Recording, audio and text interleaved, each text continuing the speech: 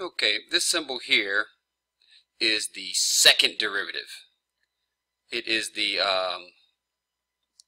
ddx notation. So when you take the derivative, officially what you're doing is you got some function here and you're going to apply this operation of taking the derivative, and the symbol that you could use would be d over dx. So if you got some kind of y in here, some function y or some f of x, whatever you want to call it, when you do the d dx, what you get out is dy dx, or it could be written as df dx, and that's the derivative. Normally we use a prime symbol for it.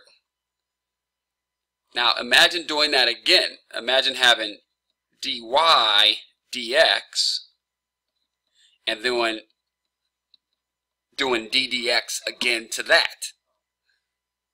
So it would be a second derivative. It'd be ddx of ddx of y. Second derivative. Now look at this symbol there. The two d's come together as a d squared, and the two dx's come together, and we write that. It looks a little strange, but it's like dx squared. It's really the whole dx that gets squared. And then, there's the y. And so that's why the notation is what it is, but let's go ahead and do it. So the first derivative, dy dx, is going to be bring down the 4, take x squared plus 1 to the 3, the power rule. That's the outside function. The fact that you have something to the 4th power, bring down that 4, take that something to the 3rd power, and then what you do is you multiply by the derivative of the inside, which is going to be 2x. And so that simplifies to be 8x times x squared plus 1 quantity cubed. Okay.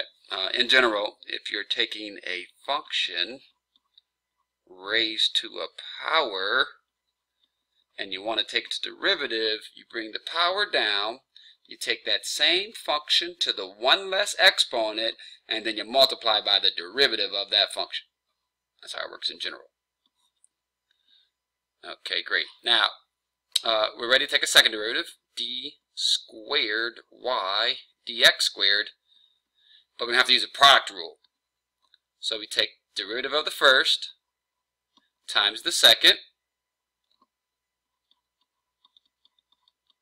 put a plus sign, leave the first alone, and take the derivative of the second. Same thing again, bring down the 3, take it to the 2, don't change the inside, and remember to multiply that by the derivative of the inside, which is 2x. Okay, so we got an 8 times x squared plus 1 quantity cubed, and gosh, there's a lot going on there. So 8, a 3, and a 2. 8 times 6 is 48.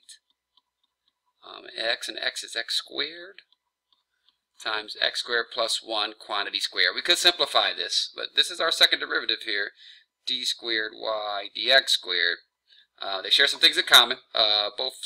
We could be done now, but let's go ahead and take out the 8, and let's take out the x squared plus 1 to the 2. Since we have 2 of them and then 3 of them, we can take out 2 of them. It would leave us with an x squared plus 1 from the first term, and from the second term it would leave us with the 6 as far as the coefficient, and x squared, and then we could put that together as a 7x squared. So an 8 x squared plus 1 squared, and then inside the square bracket 7x squared plus 1. Wow. That is your second derivative. Sorry if I went kind of fast there. Hopefully you can go back and make sure you can follow. Let's look at the next question too while we're at it here. And this is a continuity question. A continuous function is one that has no breaks in it. X squared plus 1 is a parabola. It has no breaks in it.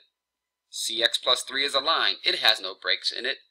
But what this function is a piecewise function. And so it's x squared plus 1 only if x is less than 1. And then it turns into this line. So it's a parabola at first, and then it changes into a line. It changes into a totally different function. And for it to be continuous, what you need to happen is those two parts need to meet up. You need the limit as x goes towards 1 on your function from the left-hand side to be equal to the limit as x goes towards 1 from the right-hand side. They have to match up. Left-hand side has to meet right-hand side. Usually when I have a piecewise function, I like to write a number line, and on that number line put the identity of the function. When you're smaller than 1, you're a parabola. But when you're bigger than 1, you're this line, and there's this number c in here that we have to find. Our job is to find out what c is. And so for the left-hand side, we'd be using the parabola. For the right-hand side, we'll be using the line. And so I got to put x squared plus 1 in here and take the limit as x goes to 1 from the left. And then that'll give you you plug a 1 in, nothing to stop you. So that'll be 1 squared plus 1. The parabola is heading towards 2. The limit as x goes towards 1 from the right, you would use this cx plus 3 and plug a 1 into that for x. And you get c plus 3. So you got some parabola who's headed to 2. You got some line who's headed to c plus 3. What you want to happen is you want the line to meet up with the parabola. And so at x equals 1, we want the line to meet up with the parabola. It could be in a sharp point like that.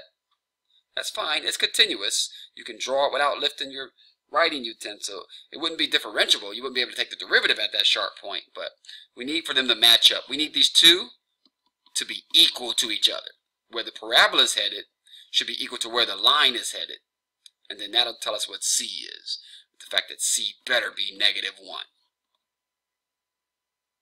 And so what that looks like, let me just show you real quick. X squared plus 1 is a parabola. Shifted up 1 unit. And so it looks like that, and then it grows here. And so when x is 1, it's at a 2. Okay. Now the line is negative x plus 3. And so up here at 3, comes down here at 3, connects them, but when x is 1, negative 1 plus 3 is a 2. They do meet up. And so we made sure it happened. The function is continuous when c is negative 1.